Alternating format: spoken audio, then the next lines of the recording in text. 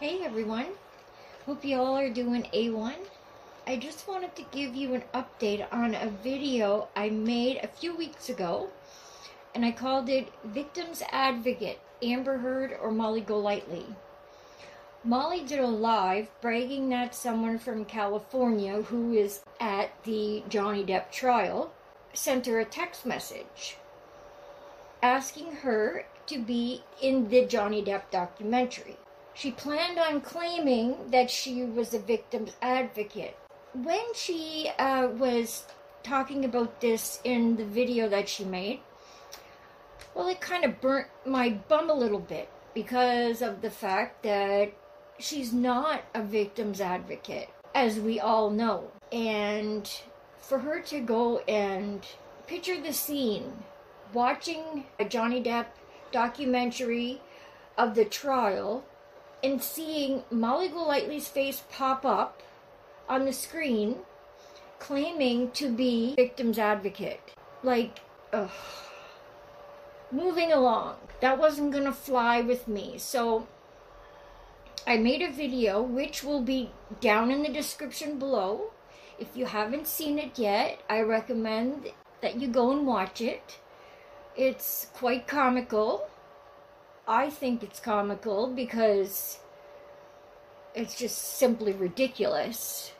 It's absolutely ridiculous for her to go and lie about something like that, especially where, if you've been watching the trial at all or if you heard anything about it, there's been enough lies surrounding that situation. A few more will hurt. And, you know, it's like the icing on the cake, like, you know. Anyways, so this was a few weeks back. Time went on, and Molly planned on going back the last week of the trial, and I'll let her tell you about it. They're doing a documentary on Johnny Depp, and when I was outside the courthouse on, I don't know which day it was, because I was there 4 days. I was there for court day 2, 3, 4, and 5. And I don't know what I said, but they got a kick out of it. And they did call me a couple times. And the one woman has said, I showed it to everybody, your footage. She was like, my husband and everything, they loved it. So randomly, I get a text message saying, we would really like you back at the Johnny Depp trial next week. I was like, really? They're like, we'll put you up at the Ritz-Carlton. I was like, what? Yeah, I'm going to be in it. They want to get more stuff from me. So, and I'm going to give it to them. Listen, I got a lot of shit. So, okay, right on. Cool for her, right? But then, when I found out the reason they wanted her on the documentary, I felt, well, this is what she said to her viewers. Now, there's only one thing. Let's get this straight, because this might come back and bite me in the ass. If I say to these producers and these filmmakers that she's doing an injustice for real victims, you have to understand that it's coming from a place like me. I've not been abused by men like that. I've never been with a rock star. I mean, if you want to include AJ, but oops. Wow, it's easier to sum up what Molly knows at this point. What the hell does one have to do with the other? That's how lame she is. Apparently she thinks that only rock stars beat their women. Quite a brainiac. You can tell by that comment just how entitled she actually is. I'm going to go down there, and I definitely want to say that my audience, and I want to be able to speak up for you and give... If you would have went through with going there, and if you would have lied and called yourself a victim's advocate, yeah, Yes, it probably would bit you in the ass. Then you probably would have had to pay your own hotel bill at the Ritz-Carlton. Now that would have sucked. So the time came and her and Princess went to Fairfax, Virginia. They stayed the night at a hotel. The last morning of the trial, it was Friday morning, May 27, 2022. She drove by the line outside of the courthouse. It wasn't a matter of her waiting in the lineup because she already got kicked out of court. When she was there a few weeks ago, she got caught filming in the courthouse, and there's rules that you can't film in the courthouse. She got her bracelet snipped off a few weeks ago. She knew that there was no way she was going to get in again in that courtroom to see the trial. Her and Princess drove by. Guess it's time to go back to Hershey, Pennsylvania. I'll let her tell you what happened next. Restaurant. And remember, I told you guys I was supposed to be part of the Johnny Depp documentary. I never heard from the producers. I get a text message. You don't say. It's the woman from the documentary. She's like, hey. Here it is. Yesterday, 1:39. I brought my best outfits. I did my hair, I did my makeup. 1:30, are you here? I said, we were there all day yesterday. We were not in the court yesterday. Princess didn't try to get into the court. I didn't. I can't because they take your ID and plus I'm good. We were there all day yesterday. We left at noon to go back to Hershey. We didn't see you or hear from you, so I figured the thing was a bust. And this producer and her crew are from California. And then at 3:05, she writes back and says, oh, shoot, bummer, sad to miss you. And I said, good luck and take care of yourself. I was so dying to be a part of your project. So they did get like one clip of me outside in the very beginning. So I was going to go back, chase that cloud. Definitely going to go chase that cloud. You think that if an opportunity comes to be in a Johnny Depp documentary, oh, you got the wrong one, hon. You know my ass is going to be there. I'm still not sure what that business is all about where she cocks her head all the way to the side and looks for a couple of seconds. I don't know what that's all about, but moving on. Well, as you can see, when she turned the phone towards the camera, she only left it there for a couple of seconds. But I took a screenshot of it so you can see exactly what it says. So yes, most of us are pretty hip to your game. We can almost call your next move, so of course you would be there right away. I mean, a lot of us would be there, but I mean, I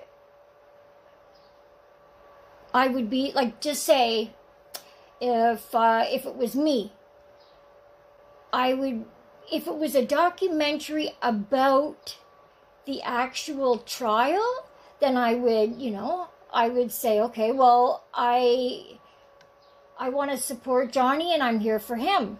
And I would talk about that. I wouldn't pretend that I'm something that I'm not.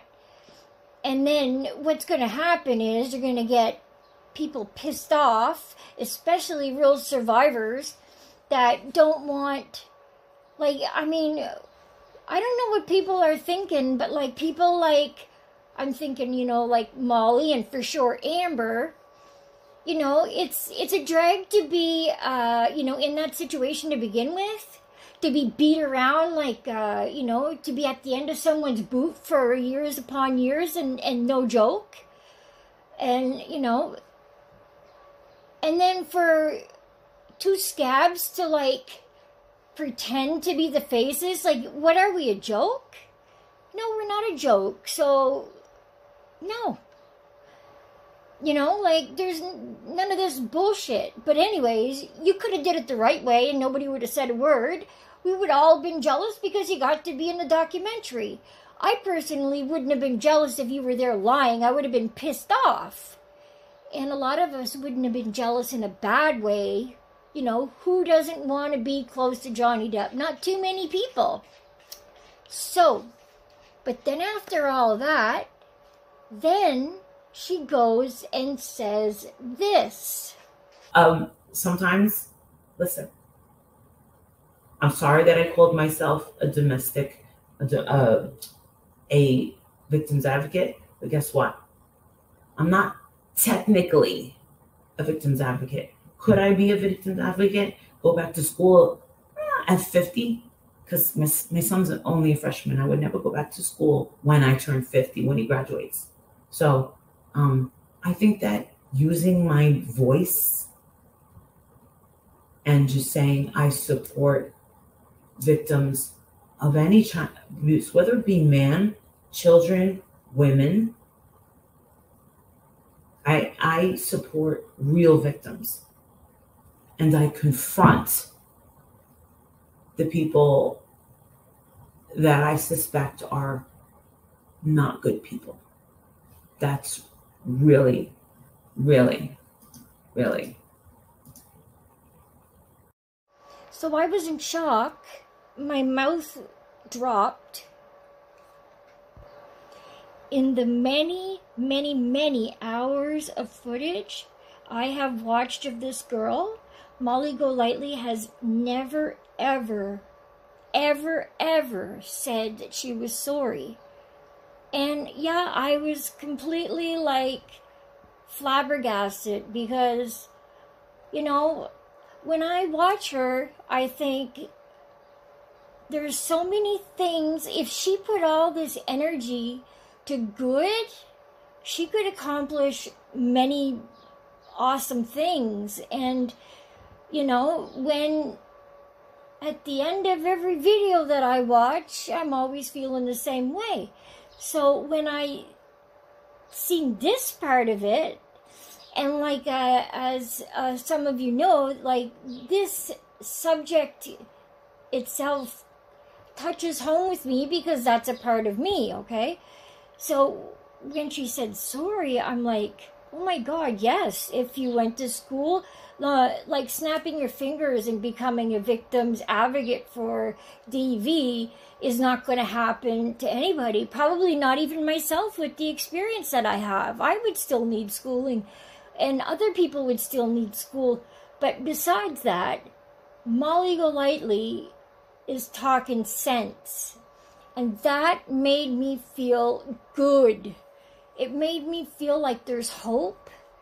I mean, I'm sure anybody that hears this is going to feel the same way. Like, we all know her. We all know that, you know, this is a rare thing. Like, she's done some mean things and stuck to them. And usually when I watch her, that's what I see of her.